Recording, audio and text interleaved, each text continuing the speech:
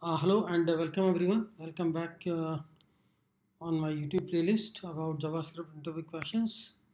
And the next interview questions you can face is write the code for merging the two JavaScript object dynamically.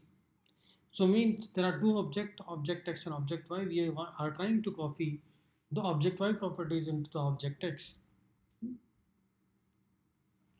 So what we can do, either we can use object.assign, which is a shorthand.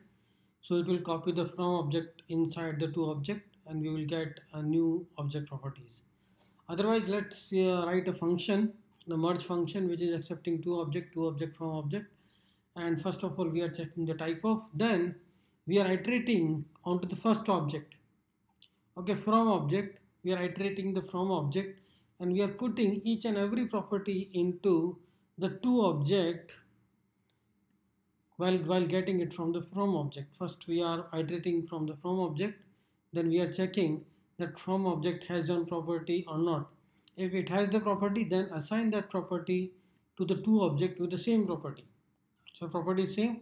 So using this way, you are copying each and every properties from object to the two object. And this is important questions how you can copy, either you can use object.assign or either you can just iterate on one object properties, just copy them manually inside a loop. Okay, what is a non-enumerable properties in JavaScript and how we can create it? So before that, you should be aware of all these methods: object.define property, object.define properties, has on property, all these methods. So using object.define properties, what we do, we are trying to create a new property in the person object. The value is this, enumerable is false, and enumerable, configurable, all these are actually the properties you can set while creating the property in an object. So these are actually the properties of an object property where you can set enumerable false, configurable false. Enumerable false means whenever you are copying this object using object.create to another object, it will not get copied. The reference of this particular property will not get copied to another object. Okay, so for now, like whenever we are doing object.keys, it is going to give you an array, right? So creating the properties in JavaScript is easy. Either you just do this is the person object, name property is already there, I'm just adding another property, salary, right? And I'm trying to access the country property, which obviously will be added here. So there are three properties now in the person object: name, salary, and country.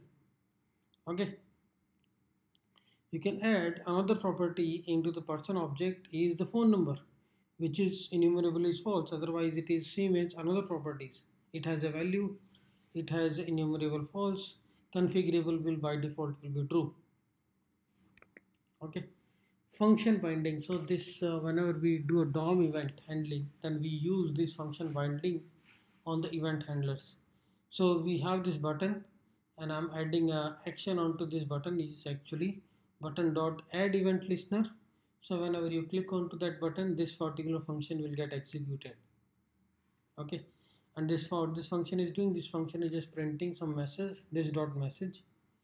And whenever you are actually clicking onto this function, clicking onto this button, you are getting this message undefined. Now try to think why this is happening, because you are actually trying to access this object inside not inside a lexical scope, it is outside the lexical scope. Okay, so here I mean it's a nested functions and this object can be accessed till this context.